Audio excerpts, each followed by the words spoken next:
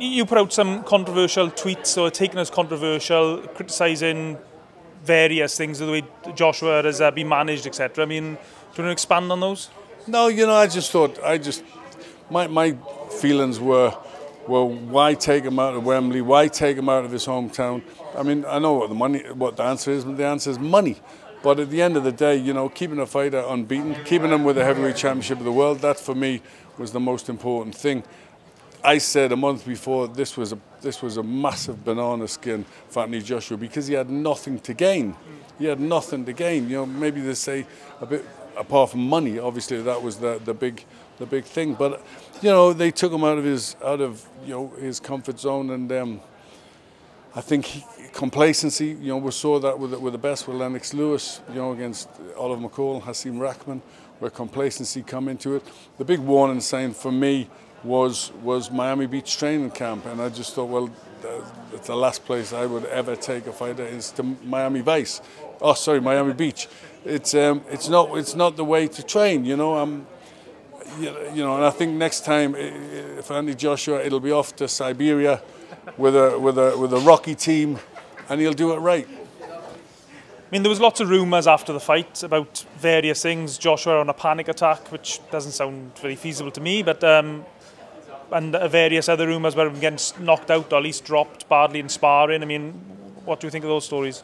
Do you know, stories will always come. At the end of the day, Anthony Joshua is like all of us. He's flesh and blood. You know, he's a human being.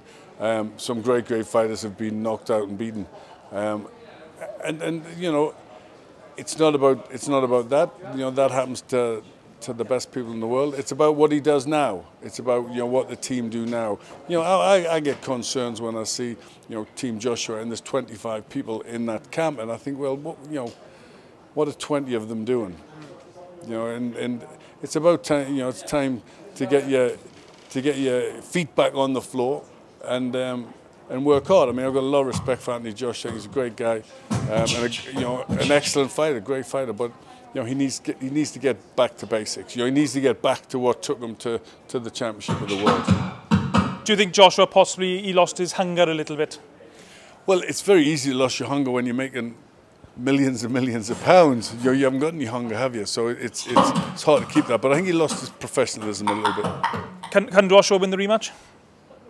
Do you know what? That's a $100 million question. I think Joshua has lost. He's lost that thing about him. You know, that aura of invincibility, that aura of strength. He's lost that. It was like Mike Tyson when he got beat off Buster Douglas. All of a sudden, every snicker-eating fighter in the world will be looking to knock him out. So his next fight is the hardest. I think he's good enough to come back and regain the title. But I think it's going to be very, very hard, and it really does depend on what, you know, how much he wants it. Because Andy Ruiz will be out there, and he will want to keep that belts.